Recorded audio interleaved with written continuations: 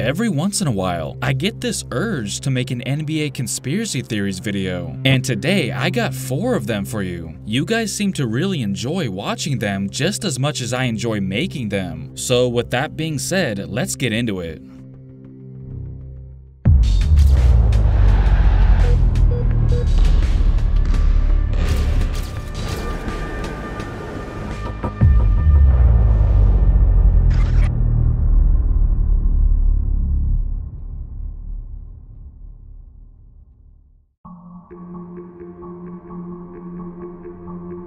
Let's go all the way back to the year 2013, when the 6-seeded Golden State Warriors took on the 3-seed Denver Nuggets in round 1 of the playoffs. Denver was the best home team that season, going 38-3 at the Pepsi Center. So after Golden State lost Game 1 and lost David Lee due to an injury, people thought that this was going to be a quick series, but Steph Curry showed why he was a superstar in the making, as the Warriors would win the next 3 games to take a 3-1 lead in the series. Then Game 5 came along, and that's when this conspiracy kicks in. We all know that Andre Iguodala went on to sign with Golden State later that offseason, but was he working for the Warriors before he joined them? I say that because at the time, there were rumors that Iguodala was leaking inside information to Warriors head coach Mark Jackson about how the Nuggets were trying to rough Curry up. I know that's a pretty big claim, but this quote that Jackson gave following Game 5 looks to have supported that theory.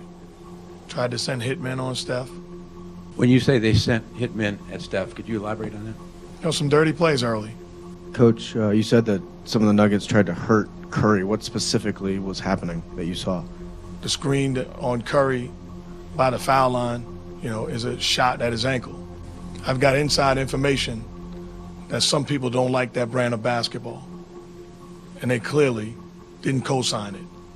So they wanted to let me know that they had no parts in what was taking place. And many believed that he was alluding to Andre Iguodala. Basically, it was believed that Iggy secretly approached Jackson and said that his team, meaning the Nuggets, were targeting Curry. But he wanted to let Jackson know that he wanted no part of it. And the person that accused Iggy of going behind the Nuggets' back was, of course, none other than the Nuggets coach at the time, George Karl, who said that there was no question that Iguodala was Jackson's mole. Karl went on Tim Kawakami's podcast and was asked about Iggy. Quote, Kawakami, did you have any issue with Iguodala being close to the Warriors, and then he ends up signing with the Warriors? Is that an issue in your mind at all? Karl, yeah, I don't know what the real story is, but there were things there that we saw in film. There was something with Mark Jackson and him that was fishy. It had a bad odor to it. It was negative energy. He went on to say that the team gradually figured it out that Iggy was kind of favoring Jackson. Combine that with the fact that Iggy was seen praying with the Warriors before each game of that series, and the fact that the Warriors owner Joe Lacob said that Iggy's cousin sat behind him during that series and went out of his way to let him know that Iggy really likes the organization, is a pretty clear indication that Iggy had his eye on the Warriors. Once again, George Karl thought it was fishy that Iggy went and signed with Golden State a few months later. You could say that it wasn't really a good look for Iggy to deliver inside information to the opposite team, but he was just looking out for Curry at the end of the day. If anything, it actually wasn't a good look for Karl if the claims were true that the Nuggets were trying to intentionally hurt Curry. Even Curry himself felt that something was going on.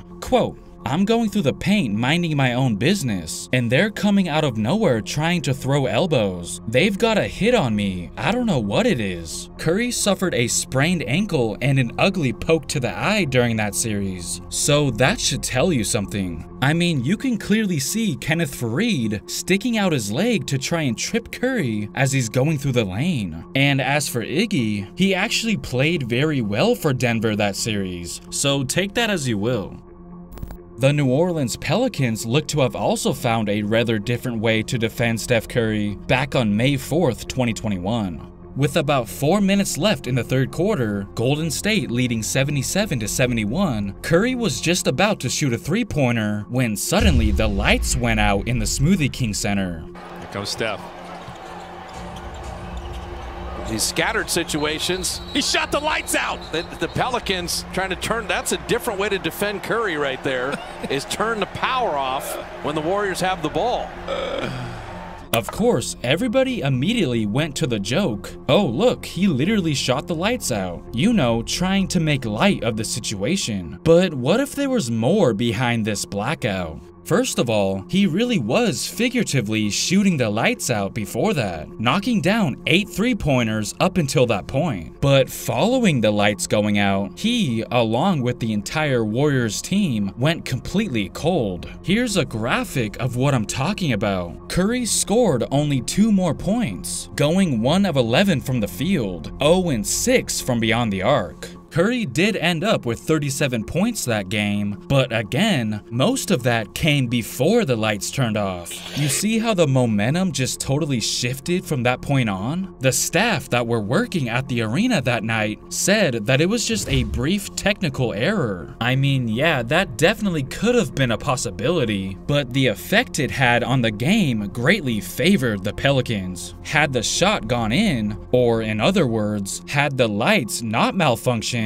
preventing Curry from seeing and possibly making it, their lead would have extended to 9, but instead they ended up losing by 5. It went down to the wire, so you can't help but to think how much of a difference that potentially made. Just look at this graphic again if you need more convincing that the power outage did in fact have an impact. Now, am I saying that the Pelicans somehow did this on purpose to throw Curry off? Well, if they did, it clearly worked. Even Curry noticed a difference between pre-lights going out and post-lights going out. Steph, I'm just curious if that's the first time in your career a team has knocked the lights out to try and slow you down a little bit.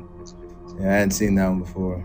They tried to get me saying I shot it before the lights went out, but it's a weird situation because we were flowing a little bit. I guess kind of after that, it's kind of a rough offensive situation, but it wasn't as long as that one that happened in the Super Bowl that one year. But it was kind of weird just in general. It's interesting because that Super Bowl 47 incident he was referring to also coincidentally took place in New Orleans, where the momentum happened to totally change in that game as well as a result. So either they need to fix their electrical situation, or they must get a kick out of messing with us. Now, believe it or not, we might have yet another situation where it looked like Curry was potentially targeted. A pretty scary moment took place during this past opening night between the Lakers and Warriors on October 19th, 2021. It was in the third quarter when Curry was seen slipping on some liquid and falling to the ground on the sidelines after attempting a 3 in the corner. Apparently, a drink had been spilled and not cleaned up. Floyd Mayweather and rapper Kid Cudi both had a front row seat to the incident, but due to proximity, many only pointed the finger at Kid Cudi, accusing him for, I guess, putting the liquid there. Yeah, I know, it sounds ridiculous to even suggest he would do something like that, but seriously, this was a huge deal. Or at least on Twitter it was. Take a look at these series of tweets. Quote, Kid Cudi almost being responsible for a Steph Curry broken ankle is not what I was expecting when I woke up today. Kid Cudi's response was, that was not me. He would also go on to say, to Steph Curry, I'm so sorry you slipped. It wasn't me. The conversation continues, who spilled the drink though? We need to know. These people a couple seats down from me. People kept walking in it and it spread. Shit was everywhere. I put my drink under my seat off the floor to specifically avoid this situation. Even though we can all agree that it was completely unfair to blame him, I guess I can somewhat understand their concern, because that could have cost him the whole season if it had gone wrong. But luckily, he only suffered a small cut. I mean, I guess it was also kinda suspicious that he was seen wearing an entire Toon Squad Space Jam 2 uniform on top of the fact that he's literally from Cleveland, but that's neither here nor there.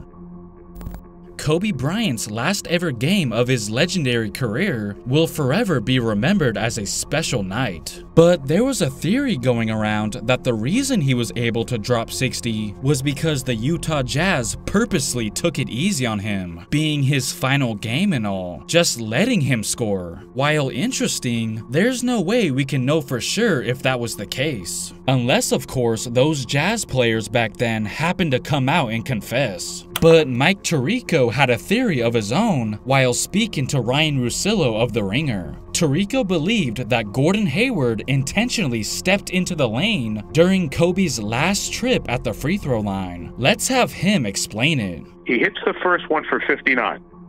He's at the line the second time, and you've got to watch on the free throw line, closest to Kobe, back to the camera, is Gordon Hayward. Gordon Hayward steps into the lane as Kobe's about to shoot that last free throw for 60, in case he missed it to give him another shot for 60. It was like Gordon Hayward, his team losing in this game, they blew a lead, blah, blah, blah, blah. He had the complete wherewithal at 59 to just put a foot in the lane and look over at the ref, just in case Kobe missed it. But Hayward denied that that was his intentions. Quote, "It has come to my attention that there's a story going around tonight about an intentional lane violation that I took to ensure Kobe would get his 60th point in his final game. And many are applauding me for the gesture. The fact of the matter is, that is not true. That was a night that I will truly never forget, as I can remember almost every moment of it. And my goal that night was to compete as hard as I possibly could against Kobe, because that is what he was all about, and I wanted to give him my very best. He got 60 on me, and I didn't give him anything free all night. What happened on the free throw line was not intentional. Kobe would have lost respect for me if I gave him something free. That's what made him so very special.